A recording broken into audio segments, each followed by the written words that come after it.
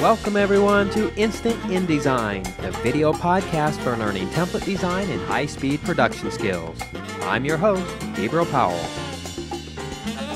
And this is episode 7, Automating Layouts with the EasyCatalog plugin for InDesign, part 1. EasyCatalog is a powerful and easy-to-use database publishing solution for Adobe InDesign. This amazing plugin allows you to publish content directly from a database or a spreadsheet into InDesign, and it makes it easy to keep all of your information up to date. In this episode, I'm going to introduce you to EasyCatalog and show you just how powerful it can be. I'm going to automate the production of a product catalog and a price list, and then in part 2, I'll show you how to create the catalog template from start to finish. Let's take a look at the final catalog that I'll be creating. All of these products are from the building materials category, which is listed at the top of each page. And notice that the subcategory is listed at the top edge of each page. Each product contains an image, the name of the product, a description, and a table, which lists the price for each item within the product group. Also notice that some of these products are on sale. If they're on sale, they contain a red sale logo. Now imagine how much work it would be to manually produce this catalog. That would be a lot of work. But if you use EasyCatalog to import the data into InDesign, you can produce this catalog with just a few clicks of your mouse. Let me show you how that's done. I'll switch over to InDesign. Here we're looking at the final catalog template. It contains all of the elements that repeat consistently from page to page. At the bottom of the page are the page numbers, the name of the catalog, and the phone number. At the top of the page is the name of the company, Boyd's Hardware, and there are also some placeholder text frames, which contain the category and subcategory information.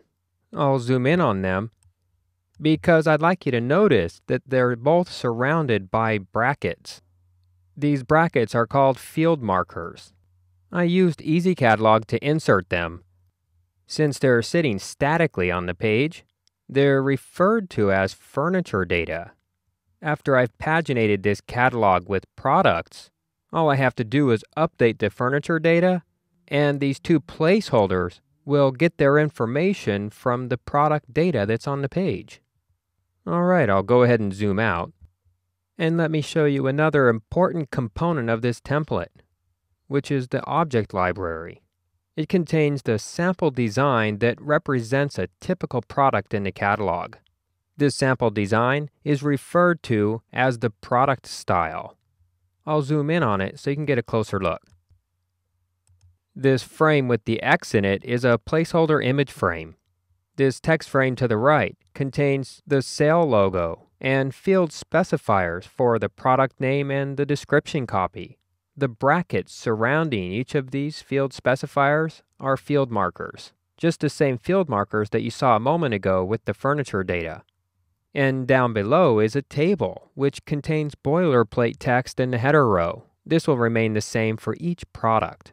The body row contains field specifiers for the item number, the description, the unit, and the price. So now that you've seen the template and the product style, let me introduce you to the EasyCatalog data panel. All of the EasyCatalog panels can be found up here in the window menu within the EasyCatalog panel submenu. So far I've only created one, so only one exists in this menu. I'll go ahead and select it, and the panel opens up here. This panel contains all of the data for the catalog.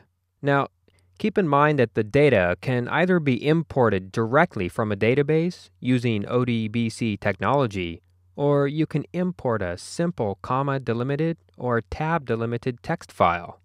In this case, I just imported a comma-delimited file. Now, if you've used data merge before, you should know that EasyCatalog isn't limited to paginating just one record at a time like data merge is. EasyCatalog lets you group individual records together into logical groupings. So here the data has been organized by category, then subcategory, and then by product group. And here you can see that the building materials category contains 10 subcategories. The building panel subcategory contains 13 products, and this particular product contains 3 items. Some products contain just 1 item, and others, such as this one, contain even 15. So when you're ready to populate a product style with data, all you have to do is select a product in the data panel, drag that product from the panel, and then drop it right on top of the product style. And it's quickly populated with all that information. Notice that this particular product is on sale, so the sale logo has stayed. I'll go ahead and undo this, Command or Control Z. Watch what happens if I populate the product style with a product that isn't on sale. That sale logo is smart enough to disappear. So that can easily be done with EasyCatalog. And the great thing is, you don't have to have any scripting or programming skills. This drag and drop method that I just used is great for layouts that don't have a predictable design. And if you need to, you can create several product styles.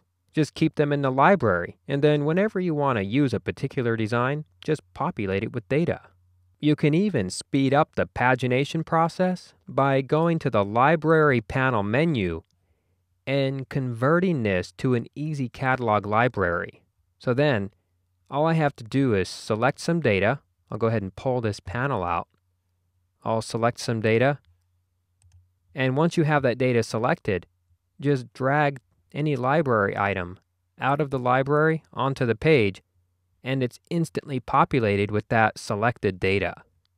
Now, if you want even more automation than that, you can take advantage of EasyCatalog's Pagination Module, which allows you to paginate many records with a single click of your mouse. Let me show you how that works. I'll go ahead and clean up these panels a bit. Alright, I'll select these records and delete them off the page. I'll go ahead and zoom out. I'll fit the spread into the window by pressing Option-Command-0 or Alt-Control-0 on the PC.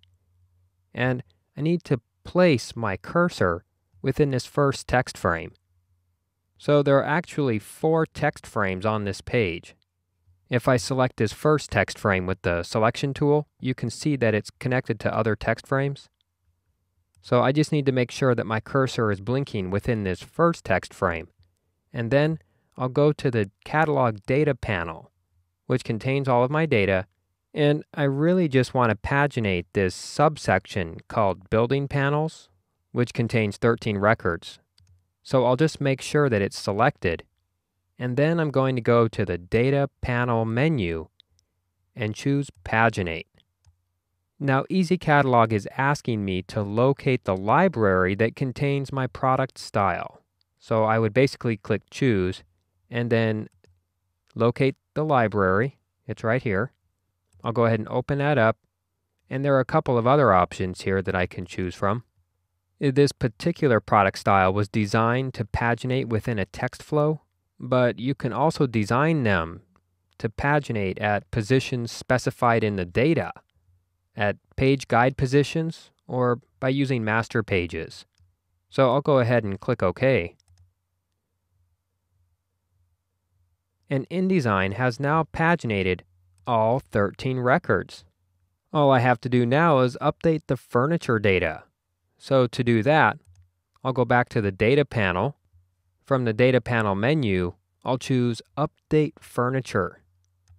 InDesign analyzes the products on the page, finds out what category and subcategory they came from, and then outputs that information up here in place of those placeholders that I had on the page. So as you can see, EasyCatalog is an amazing plugin. And since the data came from the database, you can be sure that all of the information is always correct. And another great reason to use EasyCatalog is that the data always remains connected to the database so that you can make changes in the database and quickly update your InDesign document with those changes. Let me show you how that works. I'll zoom in on this first product here, plastic area wall, and I'll go ahead and change the name of the product. I'll switch over to the original spreadsheet.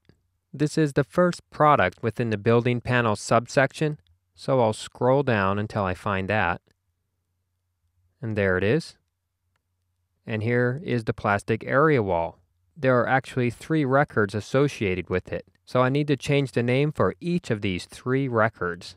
I'll just go ahead and type in something generic like new product name. And then I'm just going to copy this to the other cells. Now I just need to save this file. I'll go to the File menu and click Save. I'll switch back over to InDesign, and now in the Data Panel menu, all I have to do is choose Synchronize with Data Source. And then EasyCatalog tells me that 3 records have been updated. I'll click OK. And now I'd like you to notice that this record has red brackets around the product name, which tells me that the information that's on the page is different from the information that's in the panel. So all I have to do now is update the document. It tells me one field was updated. And there it is, the new product name. So this workflow allows the product experts on your team to enter the data into your database, and you as a designer can focus strictly on the design. You never have to insert information again. No more copying and pasting from text files. Just make sure all of the data is in the database, connected to InDesign using EasyCatalog. You can even use EasyCatalog's Pagination Module to quickly paginate many records of data with a single mouse click. So this is just an introduction to how you can use this data to paginate a product catalog. Now let me show you how to use the same data to populate an entirely different design. In this case, a price list. I'll go ahead and open it up. Here's the template. And I need to open up the library as well, because it contains the product style that I'll be using. So all I'm going to do is click within this placeholder text frame. I'll go to the Data panel. I'll select that same subcategory and then choose Paginate from the Data panel menu. This time I don't want to use the old library, so I'm going to make sure and choose the new one, which is the price list library. I'll open that up, click OK, and take a look at that. I've just created many pages of data. I'll zoom in on this to get a closer look, and I'll press W on my keyboard to switch to preview mode so that you can see it easier. And notice that each product grouping has populated a table. Each table has the product name at the top in the blue header row, and then we have the item, description, unit, and price, followed by all of the information. And it happened instantly. So this is just an introduction to EasyCatalog, and you can already see that it's incredibly powerful and it's fast. Imagine just how much time and money this can save. There's in fact so much more you can do with EasyCatalog, but there's just not enough time in one episode to show you everything. So stay tuned for part 2, where I'll show you how to build the catalog template I demonstrated a moment ago from start to finish. If you have any questions about using EasyCatalog or any other InDesign feature, I'm more than happy to answer them. To ask a question, go to instantindesign.com and click the Ask a Question button.